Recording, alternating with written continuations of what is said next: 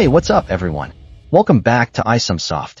Updated to iOS 26, but not liking it? You're not alone. If you want to roll back to iOS 18, you're in the right place.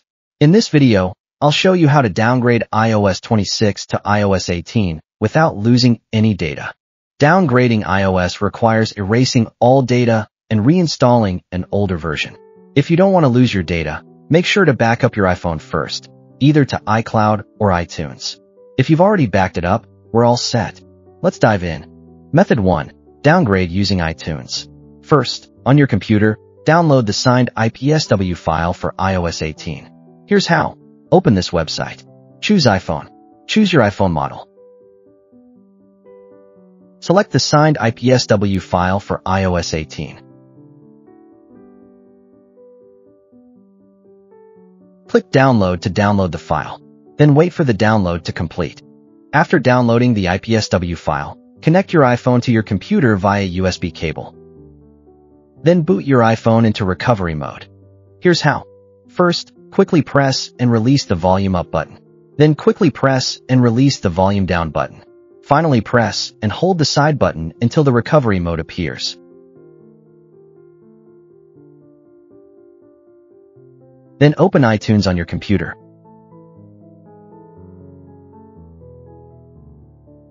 Close the dialog if prompted.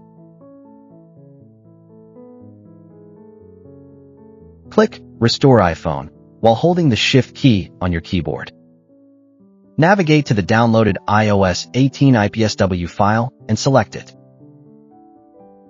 Click Restore to confirm you want to restore your iPhone to iOS 18. iTunes will complete this process automatically. It's done. Now set up your iPhone from scratch and restore your data when prompted.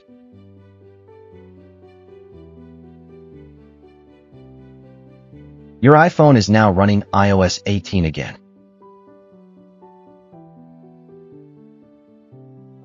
Method 2. Downgrade with iSumsoft iOS Refixer.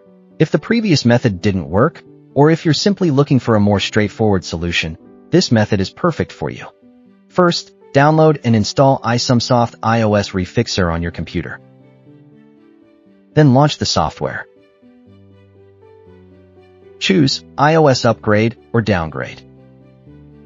Choose Downgrade iOS. Ensure your iPhone is connected to your computer via USB cable. Then click Next. The software will automatically detect your iPhone. Choose iOS 18. Click Download. The software will automatically download the iOS 18 firmware for your iPhone. After downloading, click Start. The software will automatically downgrade your iPhone from iOS 26 to iOS 18.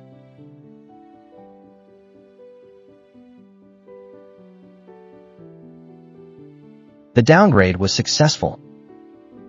Then set up your iPhone from scratch and restore your data from your backup.